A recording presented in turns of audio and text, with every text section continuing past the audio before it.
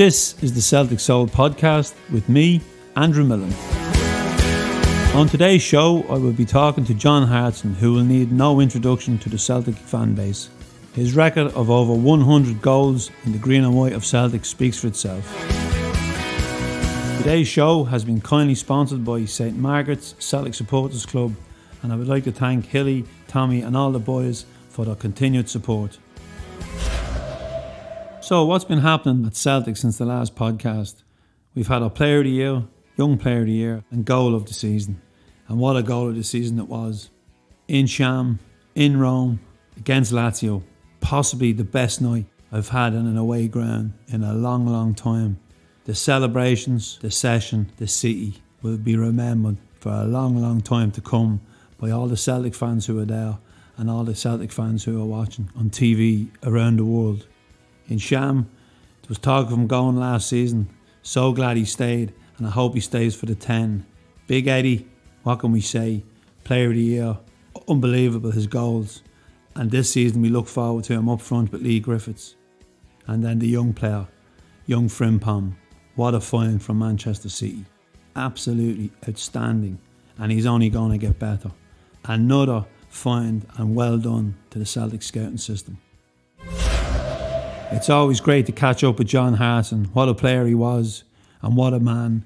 Great insight into life and great insight into football in general, as well as all things Celtic. So here's how I got on when I chatted to John earlier on. He's known to the Celtic fans as Big Bad John. John Hartson was signed by Martin O'Neill after failing a few medicals, including one at Rangers. At Celtic, he went on to win 6 trophies, numerous Player of the Year awards, and scored over 100 goals, including some very important ones on the road to Seville, not to mention a bagful against Rangers. Hello, John. You're very welcome to the Celtic Soul Podcast. How has life been in lockdown? And are you back enjoying the golf course yet? I've got to say first, though, you mentioned the Rangers medical there. A certain Mr. Neil Lennon had trials with Rangers. Are you forgetting that? No. Mustn't have been good enough to play for him then, was he? Okay. Well, that's schoolboy level, but there you go. Nobody mentions that one, but people are quite keen to mention my failed medical. But no, I've not quite been on the golf course yet, Andrew. In Scotland, the golf courses have reopened, but it's only 2 balls at the minute. You only allow 2. You're not allowed to play as a 4. So I've got lots of golf lined up, when the time's right and everything else, but I've not quite been able to get a game yet. I've been really knuckling down with my fitness. I've been doing a lot of cycling, a lot of pad work with the boxing. I've been doing some running. I've signed up for the Edinburgh men's 10K on October the 25th, which is a Sunday. So I'm going to build up to that. It's 6.2 miles. I'm doing it for the Edinburgh Children's Hospital charity. So in the next few days, I'll be speaking to somebody from that charity and setting up a GoFundMe page so I can start raising some money and asking people for donations in terms of running the 10K. And then, of course, with the GoFundMe page, all the money that comes in will just go directly into the Edinburgh Children's Charity Fund, which is really important. So I'll be doing that in the next few days. And it's just another challenge for me, really. I'm not big on the whole running, but I just feel I'm getting fitter, as the weeks are going on. And I've just really knuckled down and got into my fitness. Yourself, Andrew, there's no better feeling when you're slimmer, when you're feeling better, when you get up in the mornings and all the aches and pains we're used to having getting older. You can't help that, but they tend to get a bit easier if you get a little bit fitter and a little bit lighter and you start eating better. All these things, they all come together, really, and that's the situation I'm in right now. So I've really knuckled down on my fitness. Your old pal, I was talking to Tomo about 2 weeks ago. He's back on the golf course and he's become a bit of a Twitter overnight sensation. Him and his little dog Bobo. I know, but he's still waiting for his little blue tick, isn't he? And to try and get him a little blue tick. He's like, what do I got to do to get this tick? And all the Celtic fans, well, we can get you a green tick, Tom. I'm not sure about the blue ticks and everything else. But no, you'll get one. You'll get one soon. I just think it's a case of somebody recognising the fact that he's He's an ex-footballer, and I think he qualifies for a little tick anyway. But no, I like Tomo. He was a great player. As you said, yourself, me, and Alan, we've enjoyed a few Celtic nights. Different charity functions in the last few years, and he was a top player, Alan, and scored a lot of important goals for the football club. Of course, joined the staff as well. That probably didn't go as well as he would have liked. But, Alan is a good friend of mine, and it's great to see him on Twitter. I never thought I'd ever see the day, because he used to actually slaughter it. And what are you doing on that? What's that? But I got Chris Sutton on Twitter. I got Big Satty into after dinner speaking. So there's a lot they need to thank me for, them boys. They do indeed, John. I had a couple of conversations with him on a Saturday night through WhatsApp. We've had a few distant drinks on a Saturday night, especially early in the lockdown when there wasn't a lot happening. And I got some great stories out of him. But you know me, John, I don't kiss and tell. No, you don't. And the thing is, I've told Tomo, I've reminded him, never tweet when he's had a few drinks, because you'll regret it the next day. 100%. And tabloids would love a bit of that. Oh, and you're saying things and you're reacting to things that you normally just put away or put to the back of your head or even block. Food drinks down you, like everything else. You get a little bit braver, a little bit more boisterous. And I've told Alan, when he's had a couple of scoops, put the Twitter away. That would be my advice to him anyway. John, football is slowly returning, and obviously you work as a pundit. Have you any idea what games you are going to cover and how you are going to cover them? Will you be at the games? Will you be in the studio? Because it's bad enough without fans. Yeah, I've not been told yet. I think they will have some representation of some commentators and co-commentators. There's plenty of games coming up, Andrew, and there's plenty of shows on, down south with BT, and there's plenty of stuff coming up now for the next 5 years with Sky. Sky have got the Scottish Premiership for the next 5 years. They've taken over BT in terms of the football coverage here in Scotland. They've ploughed millions in for the rights. So it'll be interesting to see what type of team Sky put together to cover them games. But there's loads of talk sports. There's radio, there's local radio, there's BBC. And for pundits like myself who've made a career out of it in the last 10 years, I won't be short of, games and offers and trips down to London where I'd have to get to certain games to cover. But off the top of my head, I've not quite looked at the plan yet. I've not quite got into it in terms of speaking to directors and editors of these shows. But I'm anticipating being busy, certainly once the new season starts and over the next sort of 6 to 8 weeks, while the Premiership has now got a resumption starting on the 17th, I think, which is Wednesday. There's so many games. I think there's 72 games, if I'm right, to get through. Now, all of them, I'm not sure if all of them are live, but they are the amount of games that it's going to take. And, of course, you've got the Championship as well, which has got a resumption. And then it looks like the talk in Scotland coming back in August 1st, which I think may happen, may not. The virtual season book now, which has been a lot of controversy over. Celtic are working with the company that do BT stuff at the Europa League.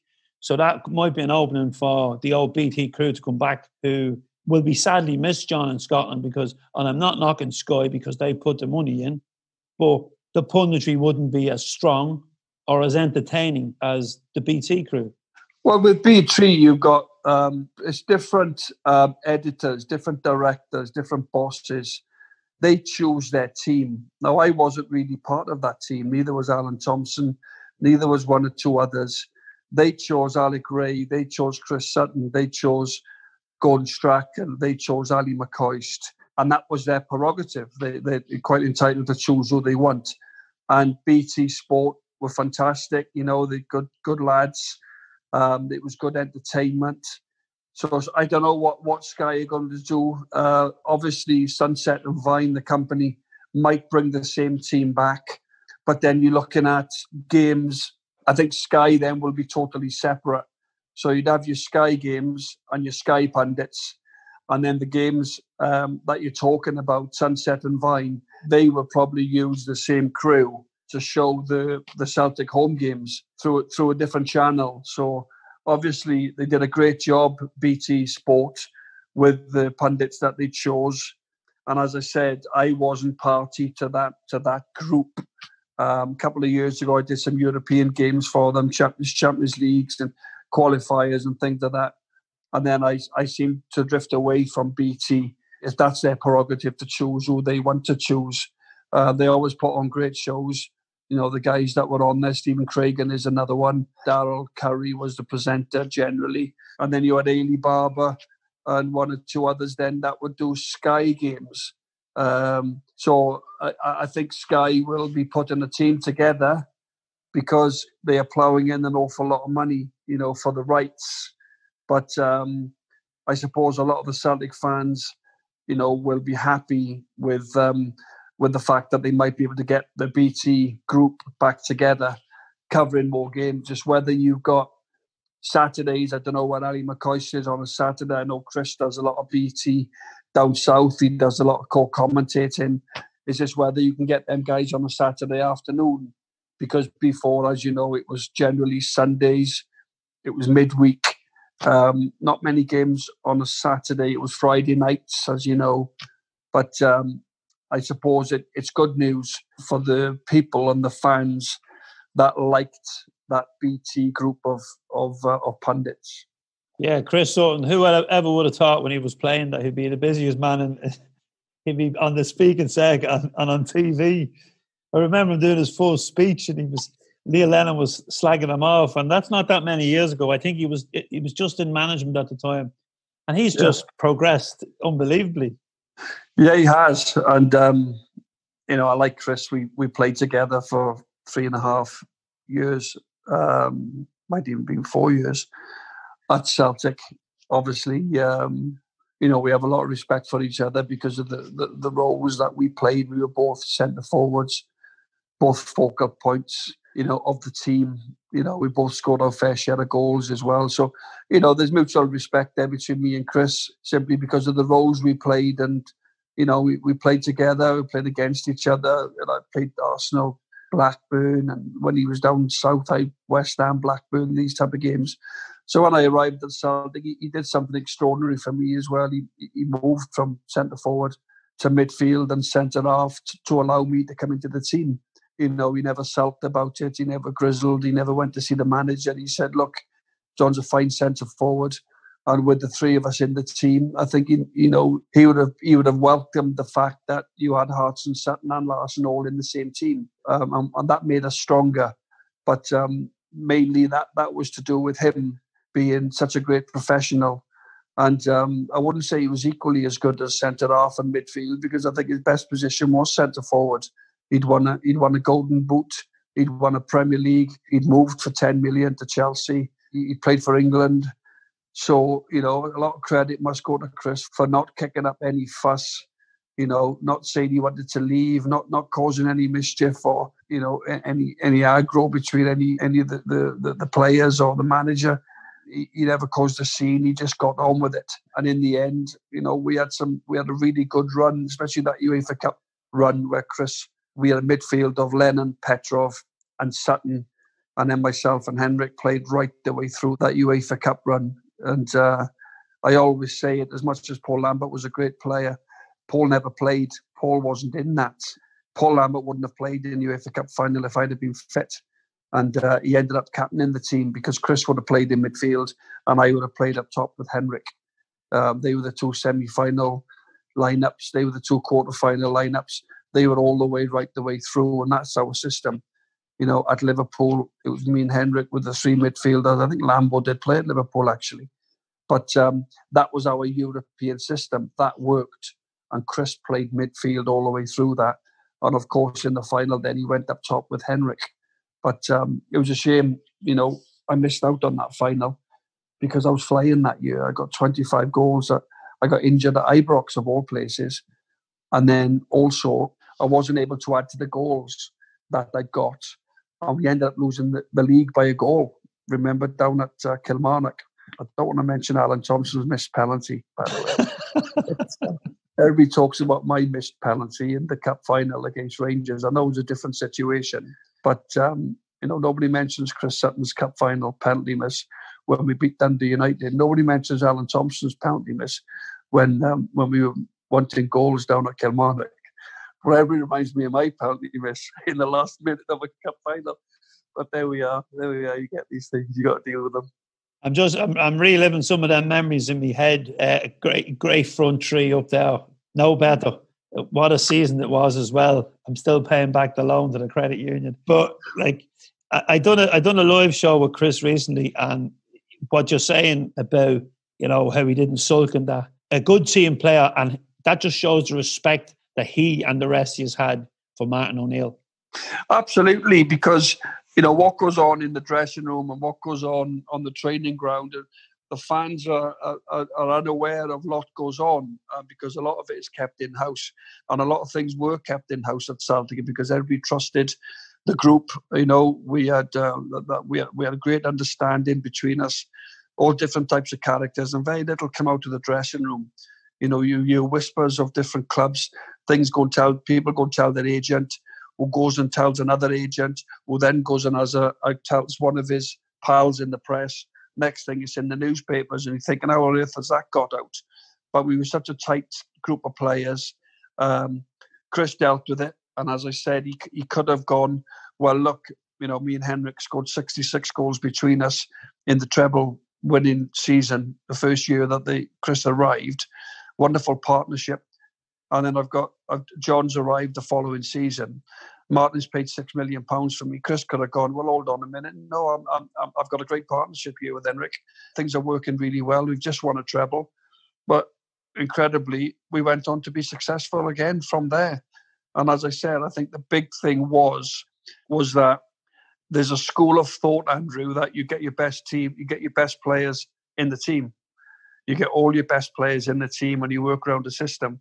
Mark Hughes played midfield for Wales because he had Rush and Saunders up top for Wales. Gary Speed played left back for Wales to allow other midfielders in the team. Sometimes if you've got a tremendous player or a goal scorer and he's sitting on the bench and you've paid a lot of money for him, it's like, well, can we not get him in the team? Can we not fit him in somewhere? But it was lucky that Chris was very versatile. He had a tremendous engine. He could run all day. He was very fit.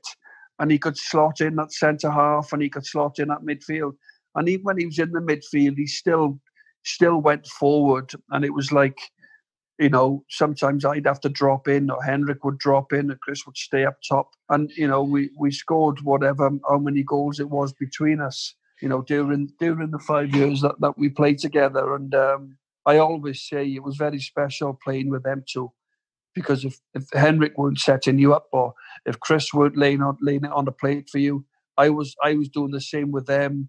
We were all very unselfish, and we wanted one thing, and that was to win for Celtic. We just wanted to win for the football club, And when you got the likes of Petrov and Lambert and Lennon and Thompson and Guppy and Agat and these guys, other fantastic players, putting it on the plate for you most weeks, quality. It was a joy. It was a joy to have been played in that team and to have been a part of it. And it was a wonderful part of my football career and my own football story, the Celtic one, as well as I've done some West Ham podcasts this week and I've done some Arsenal bits and bobs. But the 5 years I spent in Glasgow was magnificent. It was a great time, not only with my football career, but obviously with my life as well. Celtic players are back in pre-season now. You must have some great stories about those long runs. Did you look forward to coming back, or was it a case of, I could do it another week off, a couple of points? Oh, Andrew, I was a nightmare because it was very different when I was doing pre-season. We're talking, 15, 20 years ago. There wasn't much sports science. There was no heart monitors. It was just hard running. It was just going round the track, 1,500 meters, couple of 800 meters, sprints, 400 meters. They'd take you to a local forest and they'd run you for 7 or 8 miles, do 12. The guys now, they don't do an awful lot of long running. It's all very short and sharp stuff. Everything is measured. Everything is looked at specifically distances they're covering, where their heart rate monitor is. Are they in this red zone or whatever zones they're in? You know, all these type of things now. But what was different was years ago was whenever we finished the season, we'd normally have 5 to 6 weeks off. And I had a place in Marbella. I had my own place. It was like going from home to home. I had my golf clubs there. I had a car there, my wardrobe there. The kids had toys and everything. And we just go from home to home. Just jump on a plane, basically, and everything was there for us. And I knew I was always good for a stone. You know, if I quite enjoyed a few pints, and, you know, I'd go out for dinner with the family. I'd go on golf days, you know, leave the family 1 or 2 days. With Shay Given would play, Roy Evans would play, Tim Sherwood. We were all in the same sort of development in Marbella. And then the game of golf would end up, you know, a few pints afterwards. And then it'd be back with the wives and the kids. And then we'd all be into Marbella, you know, down Porto Banús. We'd book a table. And all this time I'm doing a very little exercise.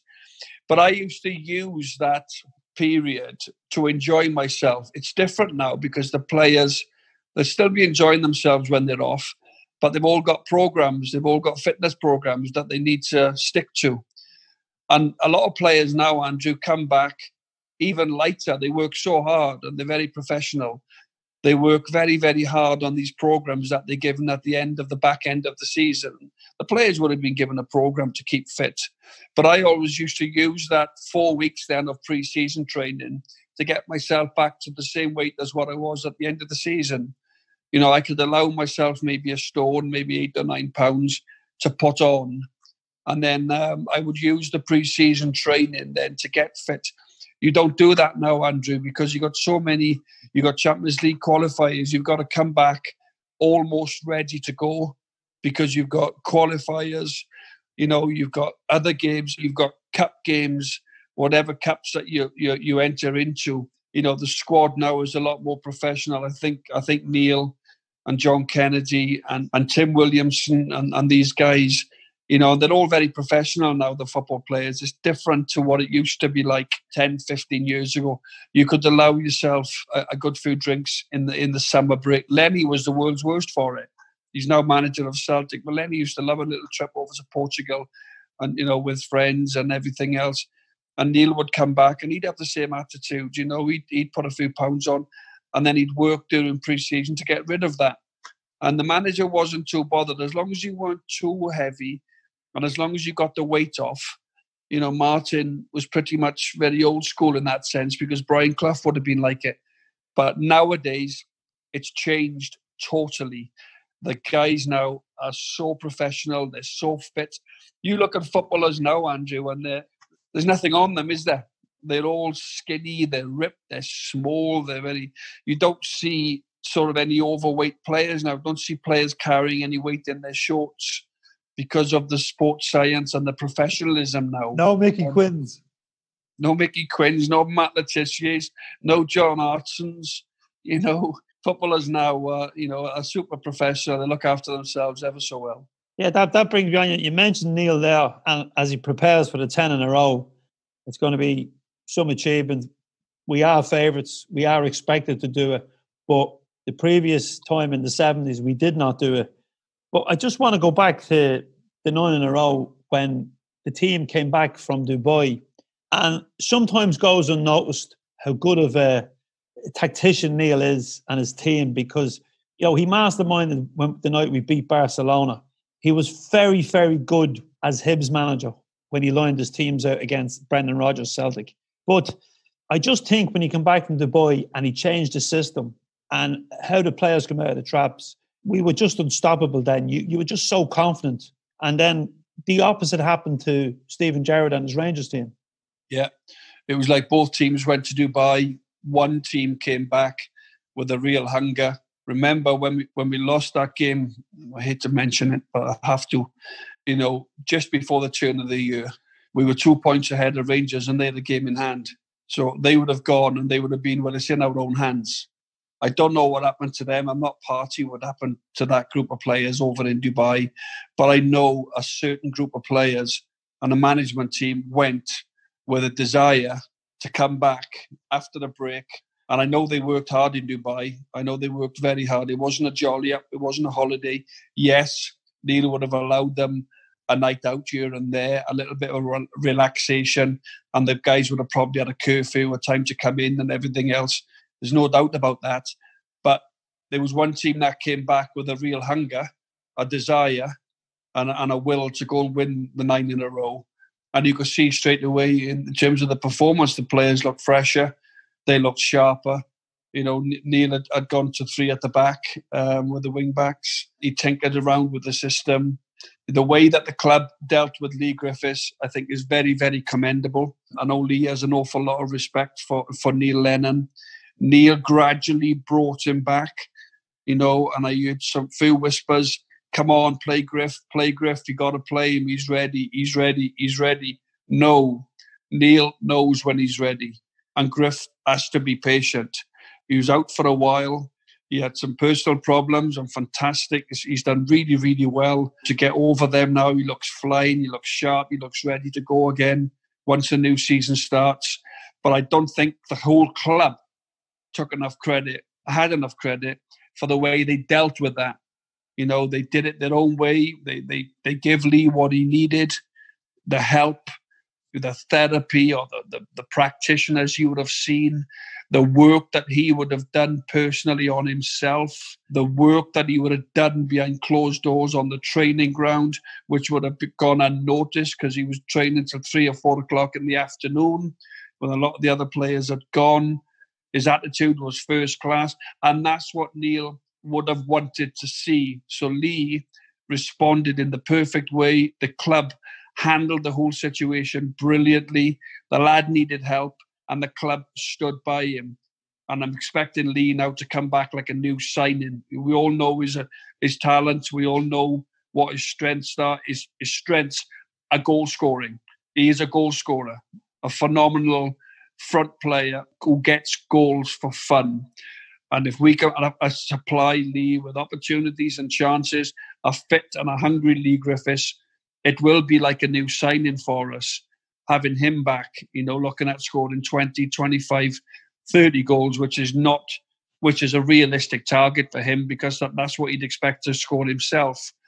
I think the two things that Celtic have to do, in my opinion, now I know we have an awful lot of very important players in the squad, but the two names that, I speak to a lot of people living here in Scotland, or every day I can't go to the garage to fill my car up with petrol without somebody asking me or telling me something or giving me advice. Worse than you, Andrew. You're always, the two things they mention is, can we secure the goalkeeper? That's vital, Fraser Forster, because you need a top goalkeeper. How many last-ditch saves did he make? Important saves and crucial times of games. Your goalkeeper is huge, by the way. You've got to have a top keeper to progress and to keep going, which we've got. And the other one for me is probably, you could probably guess it, is Edouard. Edouard, again, a fantastic young player. Been at the club now several years. Scooped some awards this year as well, so he'll be flying. But we all know, Andrew, the vultures will be there, mate. The vultures will come. And it's just whether or not Celtic can fend off a £30 million bid or a £35 million bid. Whatever people think he's worth, I haven't got a clue what he's worth. But whatever the supporters think he's worth, can Celtic go in for an unprecedented 10 titles in a row, never been done before, to create history that will stand for years and years to come? I believe. Can they fend off the vultures? I'm hoping they can. I know they're working hard to try and get Edouard to stay on, because I know he's got a contract. So they are the two things that, are at the forefront of my mind in terms of the new season. Now, I know he's got defenders, to get and things like this. Simonovic has left the club. Johnny Hayes has left the club. So Neil I know the way he works. One out, one in type of thing. He doesn't want to leave himself too short. We have got Ayer, who's been in the papers as well. Hopefully we can keep out all of our best players. We've got some incredibly young players like McGregor, like Forrest, Mikey Johnson. I've mentioned them, Frimpong, and we just need to hold on to everybody, and everybody needs to get on board and try and get this 10 in a row. And this is where Neil now will earn his money in terms of discussing what they can do, look at the recruitment. Yes, we need bodies, we need quality players to come in, we need to strengthen. But I think what's imperative is holding on to them two big names that I've just mentioned. I don't know what your thoughts are, Andrew, but them two players are at the forefront of my mind when you talk about Celtic being strong again next season. Well, they were both standout players last season, that's for sure. Eddie's just his coolness. He seems to have a really good attitude. And Big Fraser coming back as well he made, as you said, he made some great saves. What a great shot stopper he is. I hear whispers that his Jeep has been seen in Lennoxtown. So hopefully it's going to be hard to keep up because Premier League players, they don't come cheap. And I wouldn't imagine the package is too cheap either to bring them. But you've signalled out, even with Forrest and McGregor, and I suppose you can't leave Scott Brown out of that because his leadership has been incredible. But John, just go back to the Leigh Griffiths thing there. That would mean a lot to Leigh if he heard you speak like that, because you had your off-field problems, which you overcame, and you never missed game time, and you've sorted out. Obviously, you had a gambling problem, and I know you're an inspiration to many, many young gamblers to go to rehab and get their life back together and get away from the bookies. So I'd just like to commend you on that, and also on your charity work, John, which is phenomenal. The amount of money you raised through the John Hartson Foundation. Yes, well, I had conversations with Leigh when it all broke that he needed a bit of help, and sometimes, Andrew, it's not always easy to admit when you're a famous person and you're in a bit of a bubble. You don't want negative headlines. You don't want people to know. You keep things in, and we know the importance of talking and letting it out. Mental health, all these things. But the one thing he did do was he said that he was struggling, and you could clearly see that he needed a bit of help. And that's why I think that I spoke to Leigh, and I actually offered to mentor Leigh. I spoke to Brendan Rodgers and Peter Lowell. And I had a long chat with Peter Lowell, and I said to Peter will second this. I said, Peter, you knew me when I was a player, and we're not all Michael Owens, we're not all Alan Shearers, if you like. It takes all kinds to make a team, and that's why Martin was excellent. Some of the lads were a bit different to other people. We're all different shapes and sizes. We've all got different characters. We've all got different strengths and weaknesses, and sometimes we're not all robots and we're not all the same. Everybody's different. And because you like a bit of tomato sauce on your chips, that doesn't make you totally different from every other player. And sometimes you've just got to give somebody that little bit of leeway if he's special. In particular, Leigh, because Leigh is very special. He's very important to the football club. And I said to Peter, look, Peter, I can sort of talk with Leigh on regular occasions, and I could take him to watch games through the week and talk to him and just be like somebody that he could trust and he could rely on. But the club decided to go their own route, and they've done a very good job in terms of the way that they've gone. But I'm always there. The club know that if anybody's got an issue with gambling or whatever, I'm an example that I've got myself clean. And obviously I'm there to support anybody, not just from Celtic. Because 9 years ago, when I was in disarray, living in Wales, and I had no money, and I was getting down, and I was struggling, mentally. And when I went to GA, somebody, held their hand out to me. Somebody offered me their help. And I'm there now to offer my hand out if anybody wants any help, because that was important to me when I went, that somebody were there, and we were all the same. We were all problem gamblers. It's like a fellowship. It's like a trust, and that's what I offered to do with Leigh. But the club decided to, as I said, they had plans for him, and they've done great work with him, and Leigh's also responded to it as well.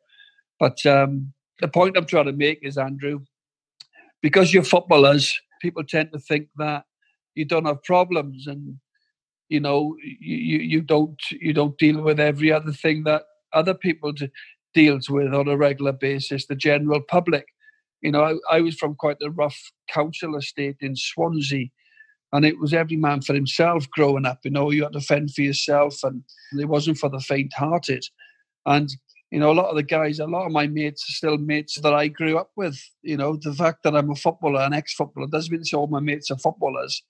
And the point I'm trying to make is that sometimes, people cut you down and speak badly of you because you make mistakes and you're this and that, because you're put on a pedestal, but they tend to forget that you're just a human being and you make mistakes and you go through life and you have problems. Marital problems, gambling problems, drinking problems. You go and see the Tony Adams Clinic in Forest Mere in Southampton, Sporting Chance. It's full of young athletes with problems, with issues. And sometimes you're just normal, and you just need that little bit of help, and you need that little bit of guidance, and just get yourself back on track. And that's what you need sometimes, because you're just normal. You're just normal, although you're a footballer. And it's great. You've achieved your goals and you've achieved your dreams as a young boy. Sometimes you do mess up, but it's important then that you've got people to support you. And that's what Celtic have done with Leigh. They've supported him. And hopefully now they'll reap the benefits when he comes back with a stronger mind and the great goal scorer that he is. Oh, brilliant, John. Brilliant. So well said. John, you have a great family unit around you these days. I know how close you are. And earlier on when we were setting up the interview, the kids were in, I was chatting to them. No family holiday this year because of the coronavirus for any of us. Now, you're a fluent Welsh speaker and a proud Welshman. You've played for your country over 50 times and you've also coached the team. So I just have one final question for you. Have you told your wife, Sarah, that she's going to Euro 2021 for her holidays? Well, Andrew, I had a nice contract with ITV to cover the Euros this year, and it'll happen now in 2021. It's all over Europe, as you know. Final is at Wembley. Wales are there. Scotland still have a bit of work to do. So does my team. We've still 2 games to get there. Ireland. Yeah, so do Ireland, of course. Changed their manager as well. Yeah, Stephen Kenny's in now, and there's... Stephen, yeah, I met Stephen a few times when I was over in when I was doing work over with Air Sport in Dublin. Stephen would come into the studio sometimes. But I wish Stephen well, obviously, in his new role. I'm sure he'd get a lot of support. Damien Duff, of course, has left his role at Celtic to join him. I'm sure that'd be a little bit of a loss, but it's an opportunity for someone, I suppose. But no, as I said, I'll enjoy the Euros now next year. All over Europe. Obviously, Wales missed out on the World Cup, but this will 2018. But they had a wonderful 2016 Euros, getting all the way to the semi-final. So very much looking forward to that. Ryan Giggs, he qualified for the first tournament that he entered into as manager. So he's done really well. A lot of debate over Ryan, but I think he's swung the crowd around now in his favour. Because of the qualification, which is great for him on a personal note. But no, there'll be no holiday this year, Andrew, because before we know it, we'll be back into the football, And I think everybody's in the same boat, and, we all love the game. And as long as it's safe to do so, and, the government give us the go-ahead, then we have to adhere to what they say and what the lockdown is and the restrictions and everything else. But once we get a go-ahead, we'll all be ready to go. And looking forward to it. John, you beat Rangers, you beat cancer, you've been an inspirational guest, and I look forward to maybe doing a night or two with you on the live circuit when the venues are back up and running and the punters are allowed back in. John, thank you so much. You're welcome, Andrew. Anytime, you know that, mate. You've only got to give me a shout. I love speaking to you, mate. Brilliant.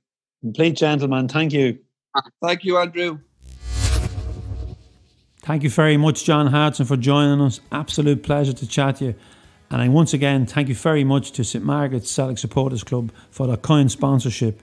If you would like to sponsor an episode and you like what you're hearing, please get in contact via our website or through social media. You can also contact us directly by email info@celticfanzine.com. And thank you, the listeners, for tuning in and supporting independent Celtic fan media. Visit CelticFanzine.com, where you can find daily articles and news on all things Celtic and the Celtic fan base. And you can also purchase the fanzine or visit our online shop, where you will find our unique range of t-shirts. Thanks to everybody who has bought a t-shirt or a fanzine since we launched 19 years ago. With your support, we can continue to build our independent media Celtic fan platform. Coming up on Friday's episode of the podcast, I will be talking to Celtic fan and Sky Sports news editor Anthony Joseph. Many, many years ago, I was standing selling the fanzine in the old Coach Park in Celtic Park, and a young lad approached me and he asked me could he write for the fanzine. He was going to journalism college. Well, that was Anthony. Anthony went on to become an award-winning journalist before joining Sky Sports. Over the years, I've bumped into Anthony home and away following Celtic. He's also a member of the Tartan Army, and we've had a few good slagging matches over the years when Ireland plays Scotland. Please subscribe to the podcast so you never miss an episode, and leave us a 5-star review. You can download the podcast on all platforms: Apple Podcast, Acast, Spotify, or whichever one you like. And you can also find all the podcasts on our website, CelticFanzine.com. And as always, I'd like to thank our producer, Ronan McQuillan. And once again, thank you all for listening. And please keep in contact with us. We've had some great comments and some great emails and texts about what guests you'd like to have on the show, or what fans have a story to tell. Keep the faith, and most importantly, stay safe.